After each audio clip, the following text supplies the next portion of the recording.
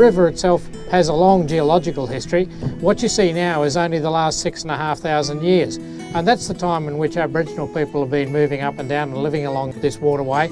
And in the last 200 odd years, it's changed enormously, as you can imagine. There were none of those high rises over there, for example.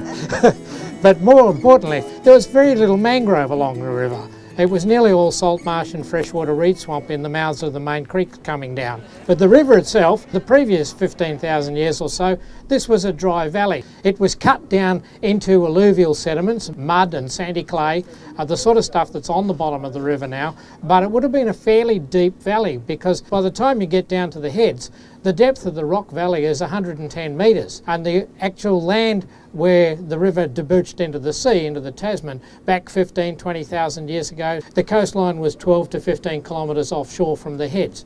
Now why was all of that? Because it's in the last ice age. The last ice age, the impact on Australia was to lower sea level, make the continent bigger, join Tasmania and Australia and join Papua New Guinea and Australia, and eventually as the ice melted back and the sea level started to rise, came up very rapidly, average rate of rise 1 metre a century. And it's the sort of scale we're talking about at the moment for sea level rise attributed to global warming, about 1 metre a century. In fact, the coastal councils of New South Wales are working on that figure. But if it comes any higher than that, and there is a possibility, we're going to wipe out all of the real estate that you see around you at the present time.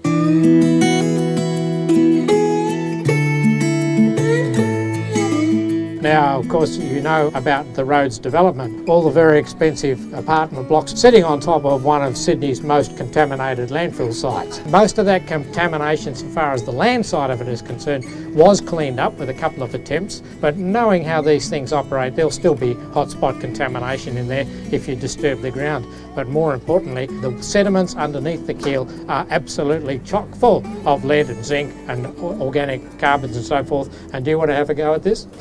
No, sir. Yeah, I'm just interested to know about all this silt here. And what's happened is, of course, we're on a very big run-out tide at the moment. And because I've got all my ballast, all my weight is up here sitting on my rudder, we're sitting in the dirt. Preferably if I can load the bow up. We might be here all day. Tides run right out, and because of all the weight on the stern there, that's the most part that's in the water, is on my propeller and rudder shaft. Here we go. A little bit of movement. Lift. Problem solved. Yeah. Bit of weight up forward, lifted the back of it up, gave us a bit of steerage, yes. I don't know what my last word is, but I probably was saying something about the sediment in the bay, which it's absolutely chock full of very fine muds, and those muds are full of heavy metals, dioxins and other organic pollutants. There's been a lot of discussion about what should we do about it. One of the options obviously would be to dredge it all, put it in barges and take it off somewhere offshore and dump it in an innocuous place, if you can find such a thing. But the general message seems to be that that would cause so much disturbance in the water body and liberate so much of the pollutants that it would be pretty devastating for the rest of the harbour. So the policy at the moment, I mean this may change, is that it's to be left there.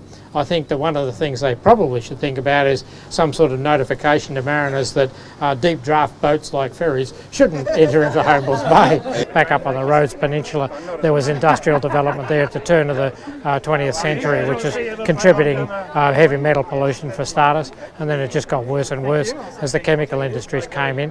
But the pollution continues today, and it's both sediment coming from urban development and redevelopment, it's stuff coming down the stormwater into the creeks and down into the harbour. And one of the biggest components of that is actually zinc, which comes from car tyres.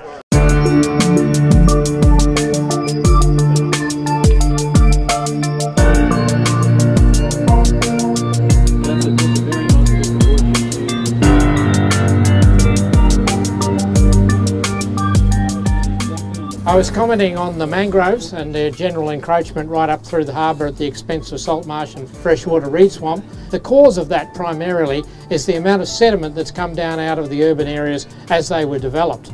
As we open up more and more land to housing and industry, clear the vegetation off it, and for that short period of a few years as it's all opened up, there's an awful lot of soil exposure. That soil gets washed down the creeks into the valley floor down here and is dumped at the mouth of the streams.